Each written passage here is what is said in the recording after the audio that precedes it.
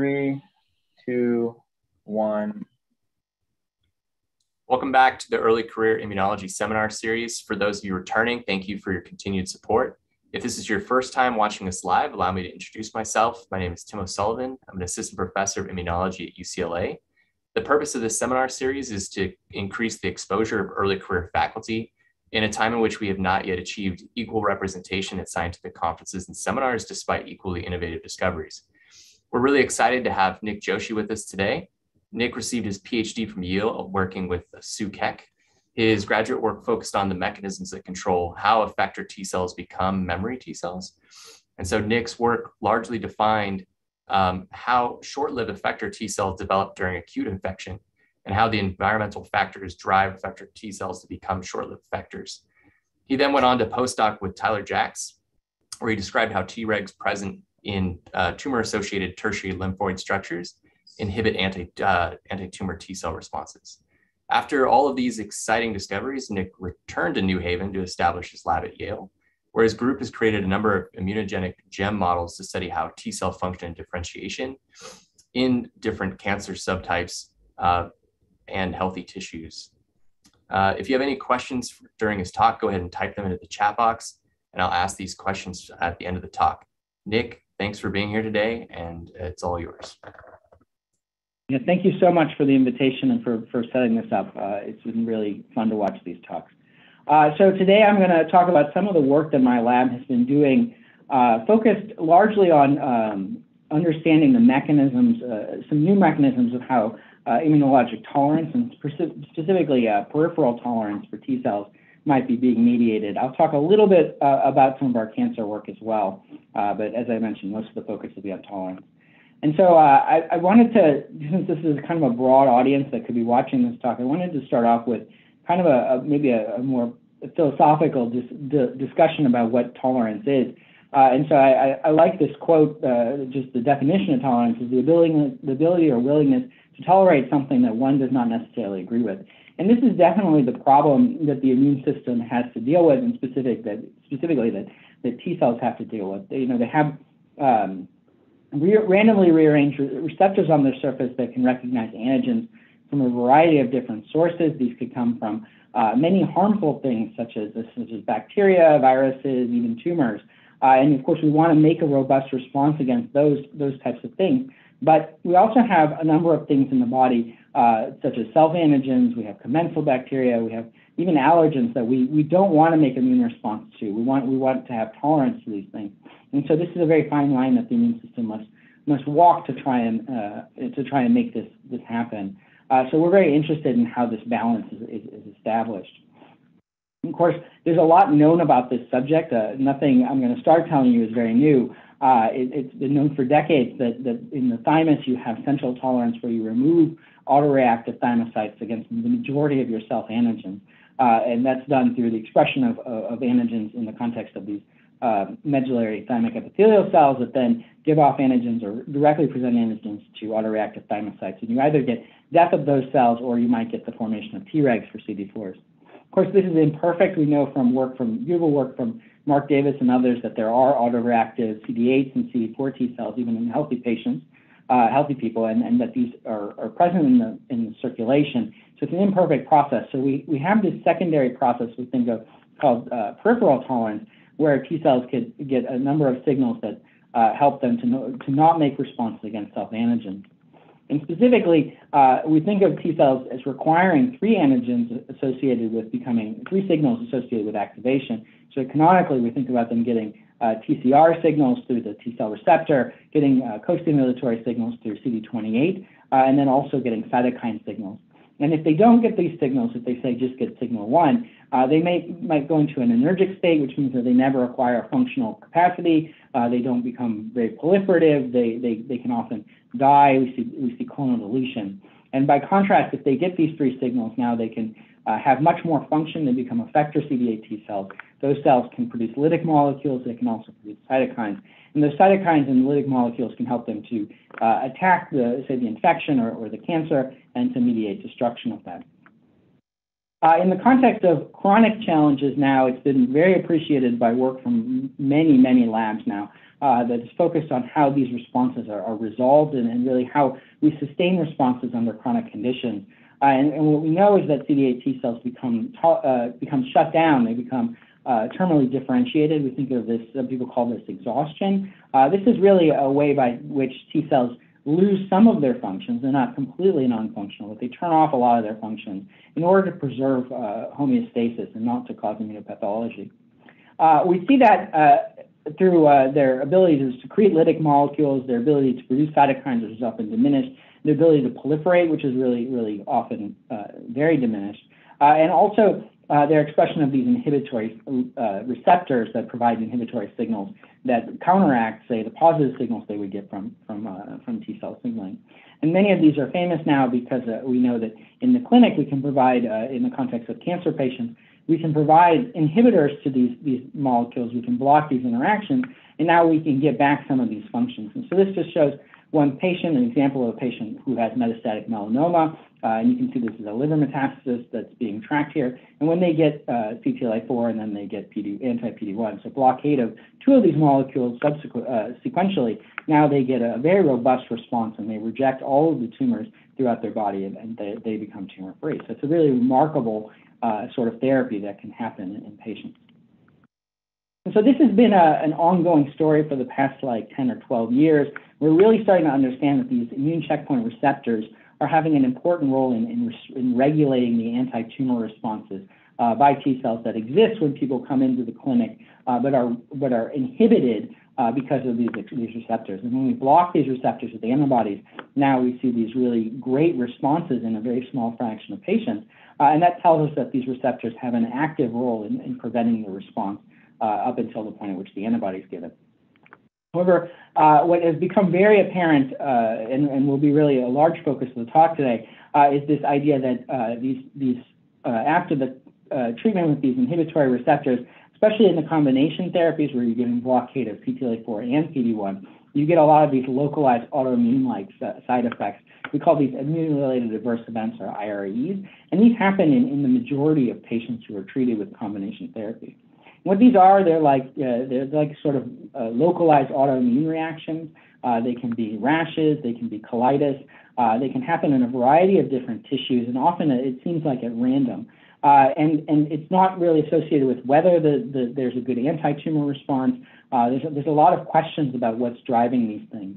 We know that you can treat them often non-specifically with steroids or with some more targeted agents like TNF blockers, but we're not clear about how those treatments really affect the anti-tumor response. And also, what's probably most problematic is that the threat of these IRAEs is now one of the biggest barriers to giving combination therapy to a large fraction of patients who might benefit from it.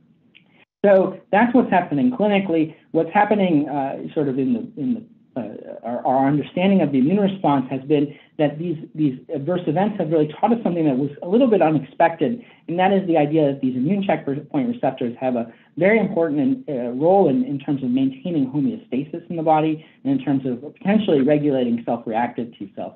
Because when we block them now, we're getting some amount of autoimmunity. In patients, and this is happening in 80% of patients, so it's not even people who are necessarily autoimmune prone who are getting this. So these seem to be important in normal, healthy people. Today, I'm going to tell you about two stories. One is published, so I'll go through it kind of quickly and discuss some of our work on trying to understand in the context of developing tumors, kind of following up on that first role, how are T cell responses maintained over the course of tumor development. This is a seminar series, which I think is one of the best parts about it is we highlight some of the people in the labs who are doing the work and who are really taking a risk by coming into our labs. One of those is Kelly Connolly, who's a very, very talented postdoc who's in my lab, who spearheaded the first project, and she's been working with two very talented graduate students, Manik and Arthi, who work in Smita Krishnaswamy's lab, who's just a phenomenal bioinformaticist who's here at Yale. We also, I'm going to talk about in the second part of the story, the second part of the talk, an unpublished story that's really going into some of the mechanisms by which we think IRAEs might be happening. And this has been, I'm sorry, I forgot to change the name here. This is actually Martina Damo, who's a postdoc in my lab. She's just phenomenally talented as well.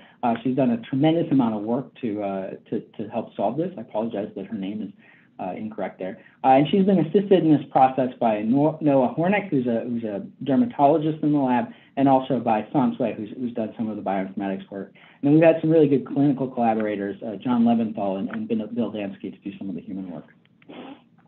And so what we were interested in, as I mentioned, is trying to understand this balance between how T cells participate in anti-cancer responses and peripheral tolerance. And we kind of early on realized that we needed some animal models where we could study these two different processes in the context of normal healthy tissues or in the context of developing tumors. And so when I was a postdoc, I helped to start developing this mouse model we call NINJA. And the NINJA model is really a very useful tool for making inducible neoantigens in the setting where you have really good spatial and temporal control over when and where the antigen is expressed. And in addition, we've shown through a lot of work that these antigens are not expressed even at a very low level before we turn them on. And this helps us to avoid central tolerance in the mouse. And so the way that we do this is that we've created this allele that has two modules. It has a neoantigen module, which encodes the inducible neoantigen, and then it also has a regulatory module that encodes a gene called FLIPO. FLIPO is the recombinase that's going to act on this inducible neoantigen and then turn it on. And so the way this works is that we took an antigen substrate that had peptides for both CD8 and CD4 T cells. This is peptides from lymphocytic choriomeningitis, which most people will recognize, GP33 and GP66. We encoded these into DNA, and then in the DNA that encodes the substrate, we added splice sites so that we create this central exon. And then we inverted this in such a way that in the off state of this allele, you have the production of the splicing skips this central exon. You have production of incomplete peptides, and so you don't actually make anything immunogenic. When you want to turn it on, you need to flip this exon around. And for that, we use these non-compatible Frit sites, which respond to that recombinase I mentioned, FLIPO. FLIPO causes a permanent inversion in the substrate, and now you get these splice sites that line up, and you get production of these antigens. And so we also wanted to make it so we could read out this neoantigen. And so the way that we did that was we embedded it within a GFP molecule that does something very useful, where in the off state, you get an early form of a stop codon that truncates the protein, so you get half of the GFP, so it's non-fluorescent. When you now turn on the neoantigens, now you get the fully formed GFP and it encodes the antigen. So we can use the GFP as a metric for which cells are expressing the antigen and how much they're expressing it. We also have this regulatory module that I mentioned, and this is what allows us to have that very good spatial and temporal control over activation. So this includes the FLIPO-ER. FLIPO-ER in this case is broken in half and flipped around, very similar to what we did on the neoantigen side. And the way this works is that we provide Cre recombinase. Cre is one of the first elements. It's absolutely required to turn this thing on. That causes an inversion, a permanent inversion of the allele. It lines up the FLIPO-ER, and so now you can produce it, but it still requires doxycycline and tamoxifen to actually be turned on. So we can give this Cre, and then we can wait a little bit, and then we can give the doxycycline and tamoxifen. That allows us to actually initiate antigen expression based on when we give this doxycycline and tamoxifen, but to control where we express it based on the expression of where the Cre is. So in the context of our cancer models, we use these genetically engineered mouse cancer models where we initiate a tumor by turning on an oncogene and removing the tumor suppressor P53. So you can see here we use Cre to actually activate these by turning on oncogenic KRAS and removing P53. And that also poises these cells to now respond to doxycycline and tamoxifen and turn on antigen specifically within the developing tumor cell. That's how we study cancer. When we want to study tolerance, we actually use a different trick, which is that we use there are a number of different tissue-specific Cre recombinase genes.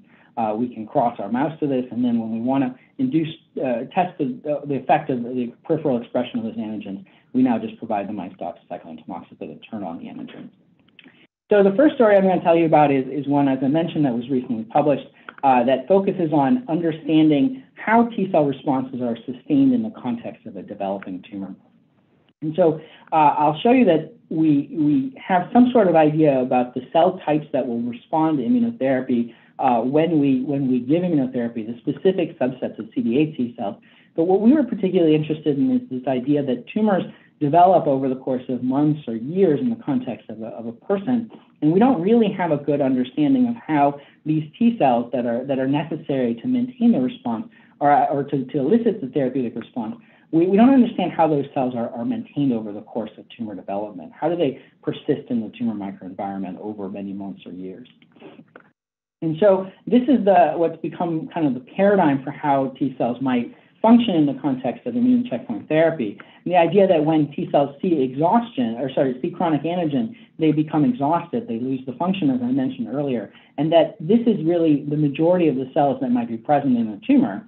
However, there's also the presence of these stem-like T cells, and these are a less differentiated subset of T cells that express a marker TCF1 on in their nucleus, it's a transcription factor. They also express low levels of PD-1, and they express often the chemokine receptor CXCR5, and they express this receptor called SLAMF6 that seems to be very important for identifying these cells.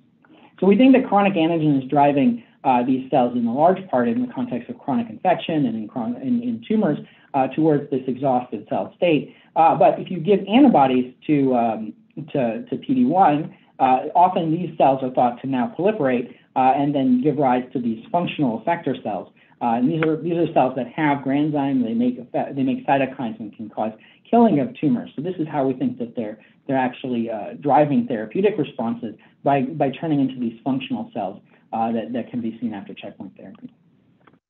And so work from just a number of really very great labs has shown that these cells are present in a lot of human cancer types. I highlight this one from a group in Italy that has really shown in human lung cancers, which is the cancer that we focus on. Several years ago, they showed very nicely that these cells are present within the lung tumors. So they're present. Work from Nick and others has highlighted the idea that the presence of these cells in human tumors correlates with better responses, and also this really fantastic paper from Warner Health where they actually showed in animal models that the presence of these cells was necessary inside of tumors to actually get therapeutic responses. So we know these cells must be in the tumor to give out the therapeutic response. At least that's what we think. So we want to understand how these cells are persisting in the context of our tumor models. And so we initiate tumors in what we call the KP ninja mouse, which has the ninja allele to elicit the T cell response against, and then it develops tumors slowly over the course of several months. And then we're going to look at those tumors at what we call an early time point, which is about 8 to 10 weeks, and then a late time point when the tumors have matured into something that's considerably larger and more advanced, and that's around 16 to 20 weeks.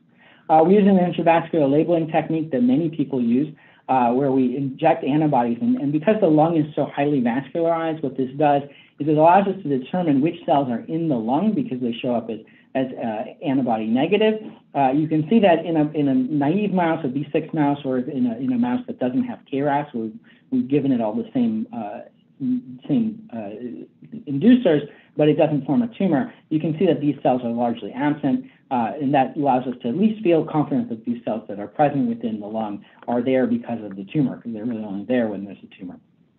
We can gate on those cells based on MHC class I tetramers, and we studied endogenous T cell response against these. And what we saw was that using the marker TCF1, we were able to see that both at early time points and at late time points, there was a population of cells that is gated on these. They're antigen specific. Everything I'll show you is antigen specific. They are in the lung tumors, and that they express TCF1, a small fraction of them do. And all the cells in the tumor are expressing a moderate to high amount of PD-1. If we waited for later time points, we saw that these cells were still there, so they're not going away. But what was really striking to us was the fact that there was a large number of these cells in the tumor-draining lymph node that were tumor-specific, that expressed high levels of TCF1 and that were expressing PD-1. So we knew that they were activated there. And what was really also very surprising to us was that these cells were present kind of at early time points, but also they were maintained at late time points. And we had kind of predicted that over time we would lose these cells, so we were very surprised that they would be still there in the late tumors, in the lymph nodes associated with late tumors. Just in terms of phenotyping, we did a little bit of phenotyping by FACS to show that these cells that are PD-1 high, TCF1 high in the tumor, not a lot of them express this marker SLAMF6. but a large fraction of the cells that are in the draining lymph node are SLAMF6 positive. So just in terms of the markers that they express, they're SLAMF6 positive. We think a fraction of them express CXCR5. They express other hallmark genes that would be associated with the stem-like cells. So it looks like these are the true stem-like cells that are present in the lymph nodes. We also looked at their ability to function by giving them peptide in vitro, and what we saw was that we saw only the cells in the draining lymph node are the ones that produce interferon gamma after stim. So they seem more functional as well. Now, we weren't the only people who are starting to think about what these cells are doing, and there's been a real flood of papers in the human space focused around what is thought to be maybe a more global response to immunotherapy. And this concept that when you give immunotherapy in patients now, you start to see the introduction of T cells into the tumor microenvironment that weren't there before. So if you look early and late, or if you look for clones that are shared with the blood, you start to see that there's an increase in these cells that you wouldn't have normally seen before. So this is suggesting that maybe some of the therapeutic response is coming from outside of the tumor. There's also there's really great papers that came out late last year that focus on this concept that maybe you can elicit T cell responses with immunotherapy by targeting the tumor draining lymph node.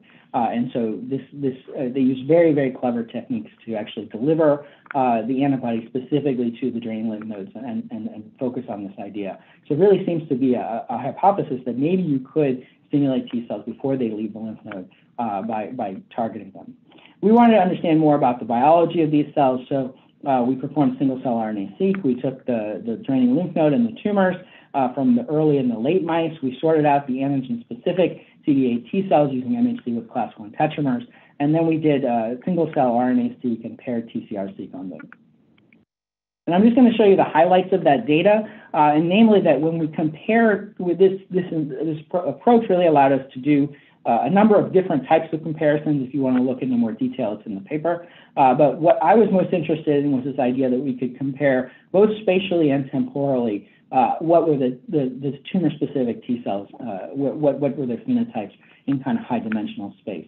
And so what we were able to do was to compare here, looking at the T cells that are in the early tumors and in the late tumors, we can see whether or not they have overlapping gene expression. And we're using this technique called FATE that Smita's lab has developed. This is kind of like a UMAP, only it allows a little bit better visualization of the data. And what you can see here is we have these light blue cells and dark blue cells. The light blue cells are from the early tumors, and the dark blue cells are from the late tumors.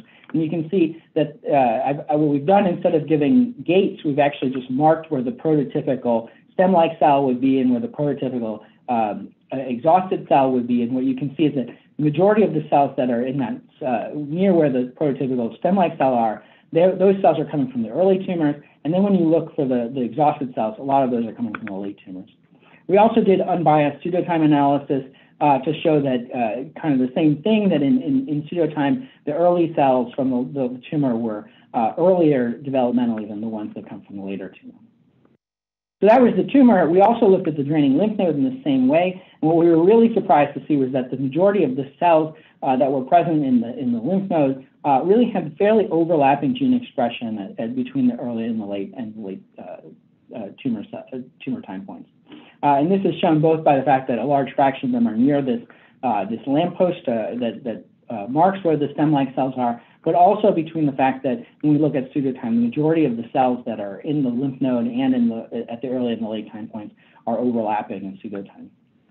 And then so this was a temporal comparison. Now we were able to do also a spatial comparison between the lymph node and the lungs. And when we did that, what we saw was that the cells that were present in the lungs, in the lymph nodes at early time points and at late time points were largely falling into this category of stem-like cells.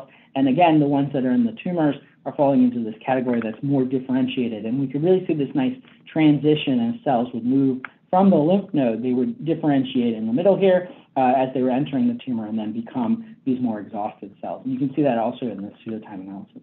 And so one question you might have is, how do I know these are the same cells? And for this, we were able to utilize the fact that we had done TCR sequencing, and we could look at the same T cell clones, because they have the same alpha and beta pairs in the mouse. And so when we do that, what we can see is that this is just showing the top clones.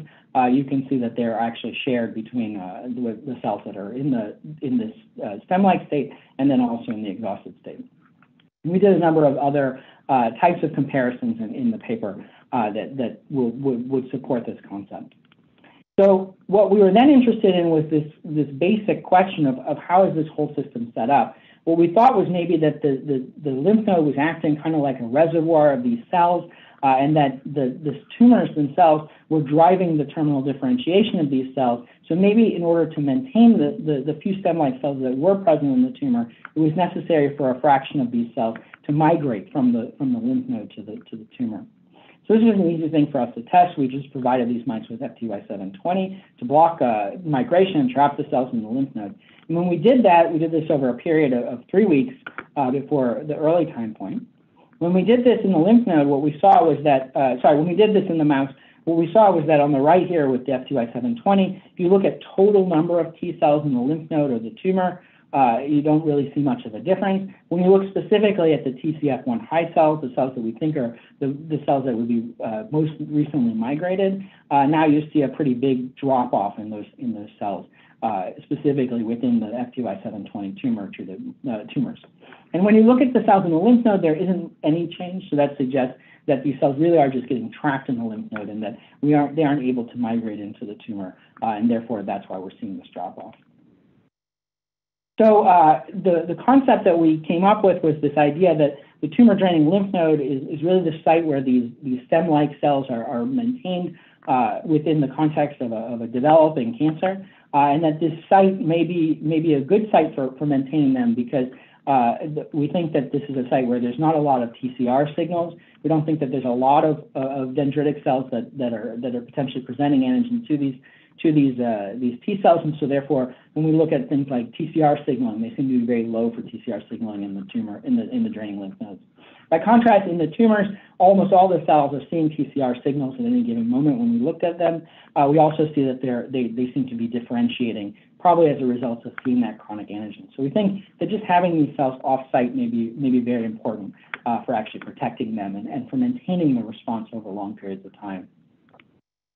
There's been a number of studies. We had a tiny bit of data on this in our paper, but really some way better studies are coming out now, looking at this same phenomenon now, taking human tumors and paired lymph nodes and actually looking for these.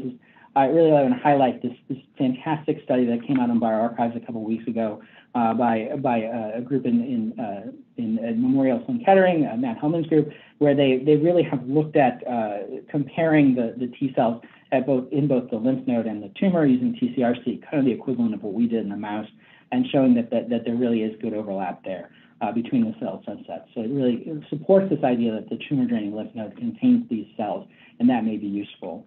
And so one of the big questions that we have, and I think a lot of people have in this field now, is that these cells aren't just in the tumor, but they're in the lymph node. Is this a therapeutic opportunity? Should we be designing drugs that actually target these stem-like cells within the draining lymph node and try and either do a couple of things? One would be to actually stimulate them to see if you can drive them into the tumor. The other, which would be to try and prevent them once they get into the tumor from undergoing exhaustive processes. So I think these are kind of a combination of two different things that have been thought about for a while, but now this kind of provides a new angle on how it might be done. Okay, so now I'm going to switch gears and talk a little bit more about the other topic that I wanted to cover today, and that's trying to understand the mechanisms by which PD-1 and the PD-1 receptor is involved in maintaining peripheral tolerance. And as I mentioned, and I really do apologize because I copied this very quickly last night, this is Martina Damo. Let's make that very clear. Martina is the postdoc who's led all this work. She's actually going on the job market, which is one of the reasons I'm specifically want to highlight her. She's a fantastic postdoc and going to make a very good PI going forward. So Martina came to my lab and she was very interested in tolerance. She had actually worked on tolerance, so she really brought this approach of trying to ask what's going on in our models using the models to study peripheral tolerance. And what I wanted to highlight was this idea that we've known for a long time that PD-1 seems to be involved in maintaining T cell homeostasis. but it's never really been quite clear what the role of PD-1 is in peripheral tolerance. And I'll go through some of that data to highlight where we think that the hole actually is. So PD-1 provides an inhibitory signal that counteracts the signals that are coming from the TCR and from co-stim.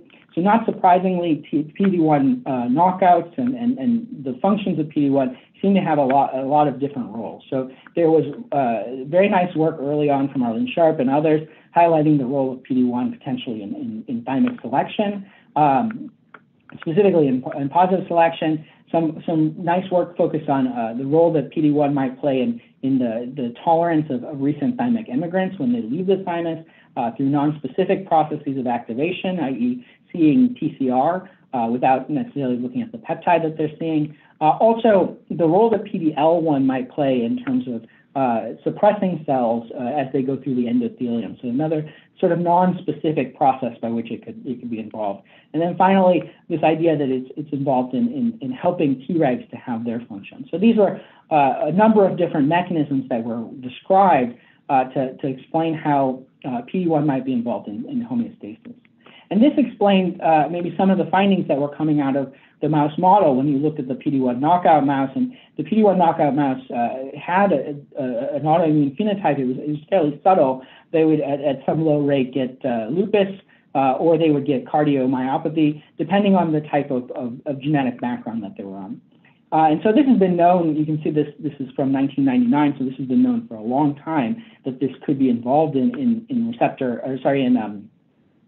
homeostasis, but the function of it has never really been that clear. And most of the studies that were done on the role of PD-1 in tolerance has really focused on this idea that if we get rid of it in an autoimmune prone setting, we predispose these mice to getting really rapid onset autoimmune disease. So it seems to be important in restraining autoimmune disease, potentially after the point when you've initiated it. And I'll come back to that point in a second. However, this was a little bit different than what we're seeing in patients who are relatively normal up until the time that they're treated with these checkpoint receptors. So this is showing you data from a Cell paper that came out recently that focused on this, the cells that are observed after dual checkpoint therapy in the context of colitis. And what you can see is that these cells, which are tissue-resident memory cells, those cells, they showed were clonally related to the cytotoxic lymphocytes that came out and seemed to be mediating the disease, suggesting that the cells that were giving rise to the disease were actually present before the treatment and they were in the tissue. The other thing is that there were some studies in cutaneous dermatitis, which is what I'm going to focus a little bit on, showing that you could get CD8 and CD4 T cells into the tissue. You would get these really strong anti-skin responses, and that in some cases these would have monoclonal peaks of CD8 T cells, of T cells, alpha beta T cells, suggesting that there was a very specific antigen these T cells were responding to. And then this dovetails with another series of studies that have been done on the role of PD-1 in terms of its role in peripheral tolerance. And this is what most people may be more familiar with, which is how is PD-1 involved in maybe the induction of T cell anergy. And so going back, many decades now, this is a fairly well-known study where Linda Sherman's group took a mouse where it expresses antigen in the pancreas. They transferred in antigen-specific T cells into that mouse, and they showed you get this really nice energy that's elicited that way, and that you could break that energy if you gave the mouse a non-specific TLR signal. They gave TLR ligands, or if you just give influenza, you could now break the energy, and now you would get T cells that make interferon gamma. Whereas in the context of no TLR signal, now you don't get that. Our Arlene Sharp's lab used this very similar model where the T cells were getting energy and showed that if you get rid of PD-1 on these cells, now you'll get T cells that proliferate more, they have more function, and you'll also get disease in this model. So that suggested that PD-1 was very important in blocking the process of energy. But Vivadezes and Brian Fife had this really great paper looking at T cell responses in the small intestine, and they showed that while this was true very early on, if you give a blocking antibody to T cells transferred into this mouse, so this is a mouse which expresses antigen within the small intestine, if you give T cells to that mouse and you give blocking antibody right away, those T cells become activated and will have effector function. They make gamma, they make TNF, they make granzyme. But if you wait a little bit and they get tolerized, now those T cells no longer have this ability to respond to PD-1. So this was an irreversible anergy. And this fit with kind of our previous notions of how T cell tolerance works, in that once you've established T cell anergy, now you can't break it associated with therapy. So we wanted to study whether this was true using the NINJA model, and specifically, we were able to now do something that was a little different from what had been previously done in that we could turn on antigens peripherally and then study endogenous T cell responses against those antigens just using MHC class I tetramers. So this is showing you turning on antigens in a variety of tissues, and I'm going to focus on the skin here, but we've done this in the pancreas, we've done this in the colon, we've done this in the skin, and we've done this actually in the liver. I won't talk about the liver, but this is really the outlier where we don't see T cell responses. But in both the pancreas and the gut, we see pretty robust antigen-specific T cells by the T cells that are specific for the antigens once we turn them on. When we look in the skin now, this is using a ROSA 26 Cree where we're painting on tamoxifen. We get a fairly robust T cell response, and that'll be the focus of what I'm going to talk about today. So we set this up so we could paint tamoxifen on the skin of the mouse, and then we would study what happened to the T cells either if we did or didn't give checkpoint therapy. And what was really very gratifying to see is if we just turn on antigen and we see what happens, there really wasn't much of an effect.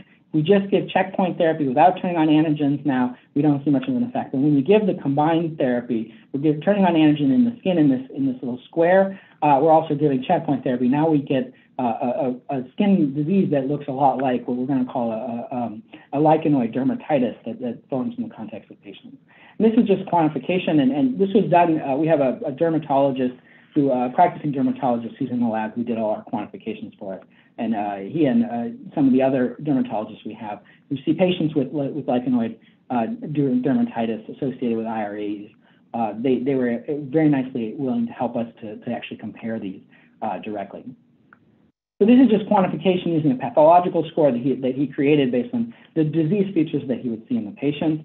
This is a nice comparison showing some of the features that may be relevant in these diseases. I won't go into this, but because it's recorded, if people are interested, they can go back and look at this.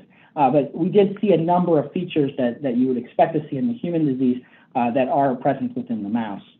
We also looked at the histology at the level of the tissue, and what we saw was that in contrast to the controls where we either didn't turn on antigen, we just gave checkpoint receptor blockade, or we just turned on antigen. We didn't really see much of an effect in thickening of the epidermis, but when we turn on antigen and give checkpoint blockade, now we get a very marked thickening of the epithelium. You can't see it here, but there's a lot of lymphocytes that are lined up kind of at this interface, and the thickening, and those end up being T cells. We've quantified it here a little bit to show that there are these features that are associated with lichenoid dermatitis. Again, I'm not a dermatologist, but this was made by dermatologists, including keratinocytes that are and this is the human on the right and the mouse on the left. You can see these necrotic keratinocytes, which are very prominent in the epidermis. There's also spongiosis, which you can see as these kind of gaps in between the keratinocytes themselves. So we see both of these features that are thought to be conditions that arise in this very specific IRE after therapy. So we were pretty excited to be able to see those. We also showed another feature that's been associated with the human disease, and that is this idea that the disease is really induced by PD-1 or by checkpoint disease, but dual checkpoint therapy with PD-1 and CTLA-4, but not really with CTLA-4 on its own. So that seemed to fit nicely with what people had seen. The next thing we wanted to do was to ask, we've never had a model of IRAEs like this where you don't get disease or you do get disease when you give checkpoint therapy. So we wanted to understand some of the mechanisms behind it. The first thing we did was just look basically at what was going on with the T cells that were infiltrating the tissue. Previously, it's been shown that both CD8s and CD4s infiltrate the tissue. We saw that our infiltrate was predominantly CD8s. You can see here there are some CD4s, but not a large fraction, and that the CD8s were present in the skin whether we gave checkpoint or whether we didn't. But there was a marked expansion of those cells, about a tenfold expansion of those cells when we gave the checkpoint therapy. We showed that if you deplete the CD8s and not the CD4s, that you could get rid of the disease, which fits with the idea that at least CD8s are sufficient to cause that. Doesn't say that in humans that CD4s don't have a role. They just don't seem to be playing a major role in this particular model. And we also used the transfer of antigen-specific T cells. So everything I've shown you before was endogenous cells. We used this transfer of antigen-specific cells to allow us to track things like the clonality of the cells, or sorry, the kinetics of the cells, and also to track the location within the skin of the antigen-specific cells. And so we have these really nice luciferase-expressing cells. These are p14 cells that are specific for those antigens. We also have DS red cells. We transfer them in, and then we do the same thing. This changes very little about the model in terms of the outcomes. The disease is a little bit more severe when you have these cells, but overall, it's not like it changes the disease that much. What's critical is that this allowed us to track what happens to the antigen-specific cells, both in the presence or in the absence of therapy, where you can see kind of early on they're located in the lymph nodes and maybe the spleen. Later on, now you're getting the localization of cells, even in the absence of checkpoint therapy in the skin, but it's much more pronounced when you have checkpoint therapy. Additionally, now we could see where in the skin these cells were getting, and what's probably harder to see on this slide, but maybe hopefully you can see that there's a lot of cells in the dermis here of these red cells. These are all the antigen-specific cells. There's a lot of them in the dermis if we don't give checkpoints. Now when we give checkpoints, now these cells are really highly invasive of the epidermis, and that seems to be associated with where the disease is actually occurring. Because we have put antigens into the system that are fluorescent, we can see which cells are expressing the antigens, and what you can see is that in the absence of checkpoint receptors blockade, you can see that we're inducing GFP positive cells, and I'll show you in a second. These are mostly epithelial cells, but when we give the combination therapy, now these cells are being ablated. And we know this is done by CD8 T cells because if we give anti-CD8 beforehand, we can block this destruction. And as I mentioned, the majority of these cells that seem to be turning positive are epithelial cells in the skin.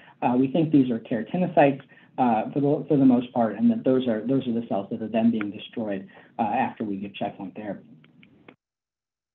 Okay, so we wanted to understand again more about the biology of what's going on here, and really try and understand what's changing about the CD8 T cells after we give these therapies. And so what we did was we treated these mice, the mice that have this DS red T cells in them, with either the tamoxifen and doxycycline to turn on the antigen, or we're going to give a checkpoint therapy on top of that. And just so that everybody knows, we also gave doxycycline and tamoxifen to our ninja mice, so they're getting the same treatment. They just don't have the recombination or the recombinase that's necessary to turn on the antigen within the tissue. So that we felt like was the best control. We digested these, and then we performed whole tissue single cell RNA-seq and TCR-seq to try and understand what was different between the groups. And so this is just showing you kind of what I call like the Godzilla plot, because this kind of looks like the monkey. This is King Kong, and this is Godzilla. People can disagree with me if they want. So over here in King Kong, we have epithelial cells that are very, very prominent when we have not turned on antigen. And when you give the checkpoint therapy, you can see that a lot of the epithelial cells are disappearing. We also see changes in the T cell compartment and the myeloid compartment that I'll talk about in some detail. So just focusing on the myeloid cells and the changes that we saw in the myeloid cells, what had previously been noted by investigators looking at the disease that comes out is that there were a lot of these CD14 positive, CD16 positive, maybe some sort of macrophage. I'm going to try and be careful about what I call them because I don't really know a lot about which myeloid cells are which, and I know that there's a lot of thoughts about this. So if I call them the wrong thing, I apologize. But we were very interested in the fact that we were seeing pretty profound changes in the myeloid compartment when we just turned on antigen. And again, these mice are treated the same way. They have the same. They're both treated with dox and tamoxifen. They both, we're taking the tissue out the same way at the same time. But only in the case where we don't have the recombinase, we're seeing that Langerhans cells are really predominant in those no antigen mice. But when we turn on antigen, now we see this influx of or this change in the population. So now we get a lot of this cells that we think maybe are some sort of dermal macrophage We also see that there's this increase in CD8 positive DCs, and this seems to be retained when we give antigen and checkpoint therapy. So it seems to be something that's happening largely when we just give the antigens. So what's driving this?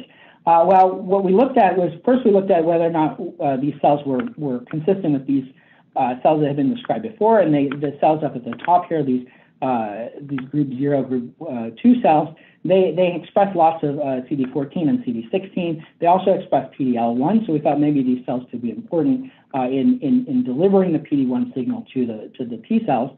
That's some work that's ongoing right now. But what was really striking to us was that when we looked at PD-L1 globally, these were the only cells that were consistently expressing it in the mice without checkpoint therapy and with checkpoint therapy. So we looked by FACS and we saw the same thing, that this was a CD11B positive, CD11C positive population that was increased after we gave antigen, and then those cells were the ones that were largely upregulating PD-L1 on their surface. We also showed that if we got rid of interferon gamma or if we got rid of CD8 T cells, that these processes didn't really occur. We mostly focused on the upregulation of PD-L1 on these cells, and that was a gamma-dependent process and also a CD8 T cell-dependent process. So that suggests that something surprising to us is that when we're turning on antigens and we're getting the influx of CD8 T cells, that's causing a little bit of a change in the myeloid compartment, but that doesn't seem to be associated with the disease. So the next thing we asked is what's happening to the T cells that are actually present in the disease setting. So this is just showing you all of the T cells, and what you can see is you can see a decrease in gamma delta T cells when we turn on antigen, and that's further seen when we give antigen plus checkpoint. There are some increases in Tregs, but the really predominant change is this increase in CD8 T cells, which was expected. Of course, because these mice had these DS-Reg positive P14 cells, we could gate on the antigen-specific cells and try and understand more about the biology of these cells and how it changed in the context of just either giving antigen or antigen plus checkpoint receptors. And so this is showing, I just wanted to remind you of the difference in pathology that we saw between these cells. This is the checkpoint therapy treated mice and the mice that get just the antigen alone. In both cases, we're seeing these CD8 T cells that are present within the setting. But the first thing we did was we just lined up all the genes that these cells expressed, and we asked, what are the differentially expressed genes? And it was really shocking to us that there were very few differentially expressed genes between these two settings. So this is just a correlation plot where you can see all of the genes that they express, and on the y-axis you can see the cells that are the genes that are higher in the cells that are given checkpoint plus combo, and on the bottom you can see the genes that are higher in the cells that get just checkpoint. What you can see is there's a handful of genes that are differentially expressed, but for the most part the genes are fairly similar in terms of their transcriptional levels. And in order to try and convince ourselves that this is true, we looked at heat maps of these genes, and it just focused on this panel here. You can see that for the majority of these effector genes here, granzyme B, Fas ligand, perforin, other molecules, for the majority of them, the cells that just got antigen alone are actually as high or higher in terms of their gene expression level of these genes. Only granzyme A seemed to be increasing. We created something called an effector score and showed that these genes are really not very changed, between antigen alone and checkpoint plus antigen. We also showed that if you just remove granzyme A, this one was slightly higher, but that granzyme A seems to be the main difference in that. So this was really confusing to us because we were expecting to see a lot of differences in genes. We really spent a lot of time trying to focus on this and trying to understand what was different. But ultimately, we were also in parallel looking at these T cells using antigen stims and out of ex vivo stims, looking at protein level expression between the checkpoint therapy treated mice and the controls. And what we saw there was quite a difference in terms of the expression, the production of proteins associated with these conditions. So when we just turned on antigen, we saw that the majority of the cells that we were getting out didn't produce interferon gamma, and there was a small fraction that did produce interferon gamma, but this was much lower than what we were seeing when we looked at mice that got antigen and checkpoint therapy in the skin. We also saw this increase in granzyme A, but if we looked at granzyme B, another classic marker of T cell function, we saw that the cells were expressing high levels of that in both cases. So there really did seem to be a few genes that were changing, especially these cytokines, but we really, at the transcriptional level, there wasn't much of a difference. So we want to understand, maybe we thought that it's probably these changes at the protein level that seem to be maybe driving the disease, and we want to understand whether this was something that was acquired because we gave checkpoint therapy, i.e. we had activated cells in the lymph node, and now when we gave the checkpoint therapy, we were doing something different. We were gaining a property. Or whether, conversely, these cells were functional before they entered the tissue and they were losing function as a consequence of going into the tissue, and maybe that checkpoint therapy would block this loss of function, and that would be how we got the pathology. In line with this, we looked at where PD-1 was expressed on the cells, and what we saw was that the majority of the cells in the tissue were expressing PD-1, whereas in the lymph node it was considerably lower, about 3 to 4-fold lower in the lymph node, and that when we gave the antibody, we could see that the antibody was binding because it was blocked. You can see this shifts down. You can see in vivo this is blocking antibody. The effect is that it's actually decreasing the amount of surface expression of PD-L1 or PD-1. So we think that the antibody can bind to the receptor in the tissue. We also looked at the function of the cells when we looked at the lymph node versus the skin. And what we saw was that in contrast to the mice when you give antigen plus checkpoint, where there's not really much of a difference between the lymph node and the tissue, when you look at the antigen alone mice, you see that the T cells in the lymph node tend to be more functional than the ones that are found in the tissue in the absence of checkpoint therapy. So there really does seem to be both for the change in gamma, also in TNF. When they enter the tissue, they seem to be losing their effector function, at least at the protein level. We also showed that for the cytolytic proteins that I showed you earlier, they were expressing these proteins, but in order for them to express them and actually function, they have to be able to externalize them. They have to be able to secrete them as lytic granules.